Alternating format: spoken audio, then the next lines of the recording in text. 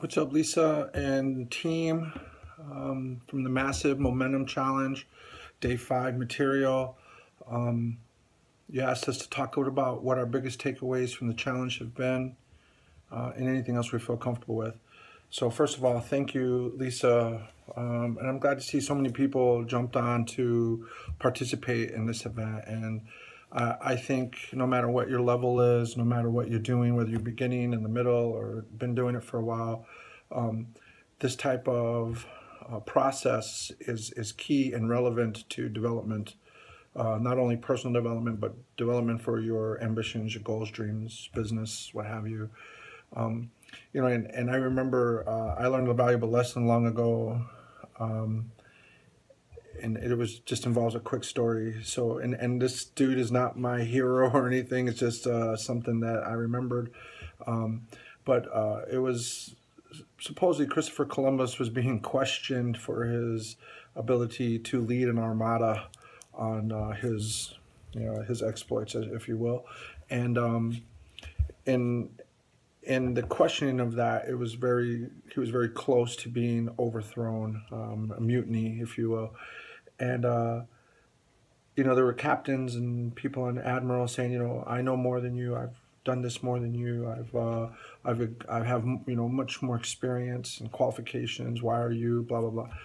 So he took an egg and he put it on a table, and he said, if you can balance this egg on this table in such a way that it doesn't fall off the table, you can lead this armada.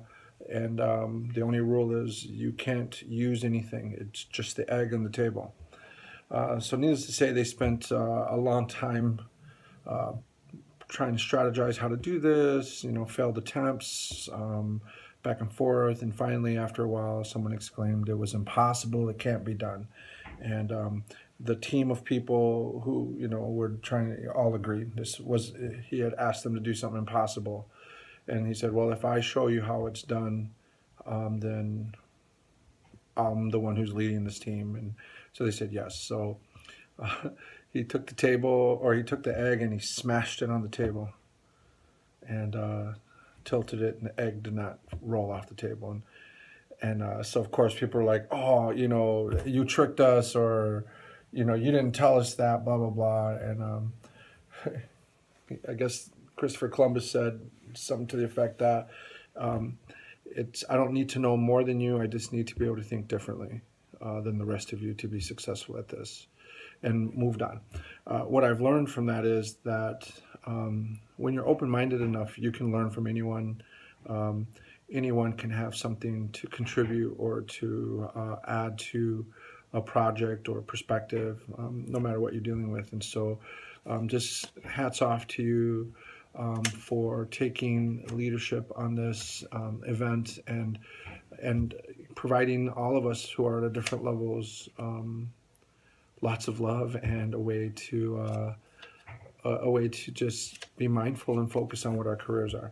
So that's kudos to you.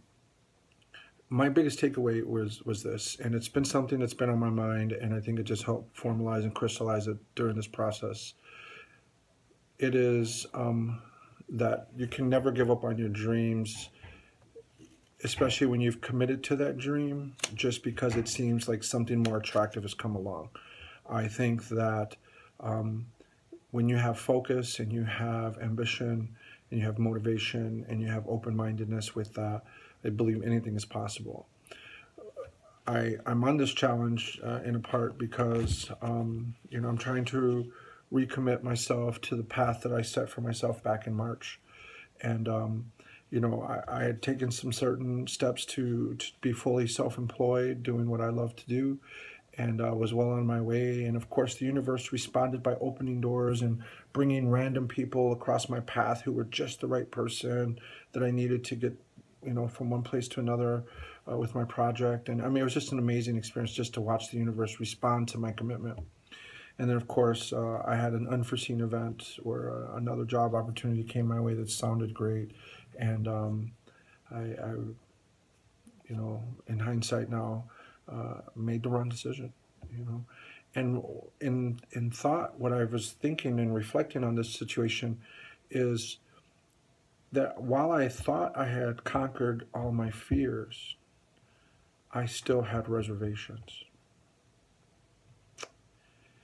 And that's not the same thing as conquering your fears. You know, I think fears is emotional reservations or cognitive, and so I've been good at overcoming a lot of the emotional borders, boundaries, barriers, whatever it is that I've had to face down over my life. But like a lot of us, you know, especially those of us who are overachievers, our mind never shuts off. And so, although I was 100% committed, I hadn't processed those reservations well enough, so that when I was tested, it proved, you know, to be the fact that I didn't pass the test. But as I said on day one, I learned a valuable lesson. And so I'm here today to say to myself more than anyone that I am recommitting myself back to my path, but not in the same way. I have a renewed insight that while I'm ready to take that leap of faith, I'm also ready to challenge those reservations that I have. I'll never be put in a situation again, as long as I can help it, where I second guess what I know is right in my heart for me.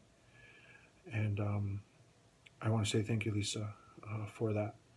And even if I don't win the challenge, I certainly won a valuable amount of